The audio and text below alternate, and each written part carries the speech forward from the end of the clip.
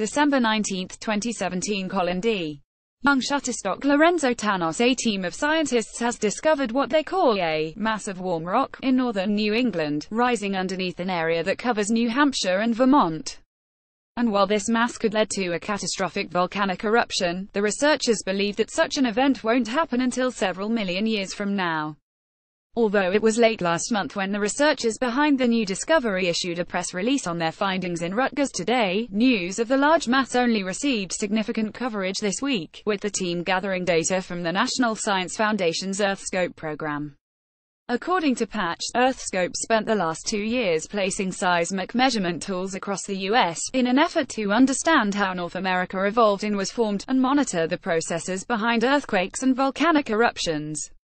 In the Rutgers Today press release, lead author Vadim Levin, a geophysicist and professor at Rutgers Department of Earth and Planetary Sciences, compared the massive warm rock to a hot air balloon and concluded that there may be something rising up beneath New England, even if maybe small in comparison to what had driven the supereruptions at Yellowstone National Park thousands of years ago.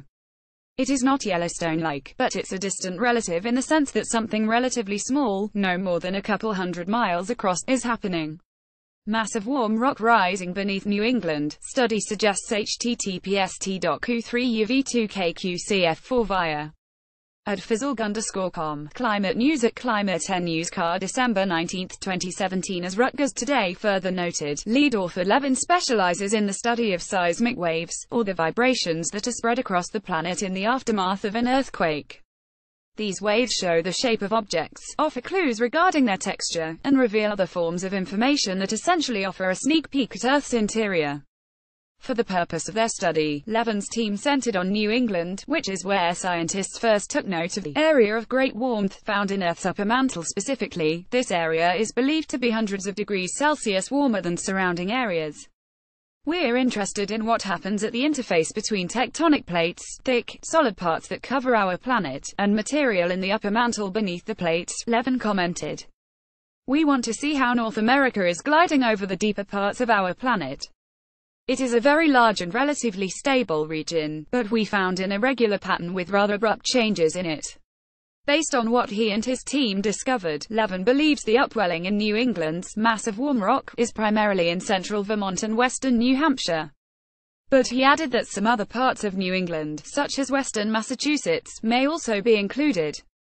There are other areas in the region where the mass may be present, but Levin noted that the findings were only based on existing seismic observations. He explained that this part of North America is now a passive margin, after close to 200 million years without intense geological activity, meaning a region where surface erosion and a gradual loss of heat are relatively commonplace. We did not expect to find abrupt changes in physical properties beneath this region, and the likely explanation points to a much more dynamic regime underneath this old, geologically quiet area. Levin continued.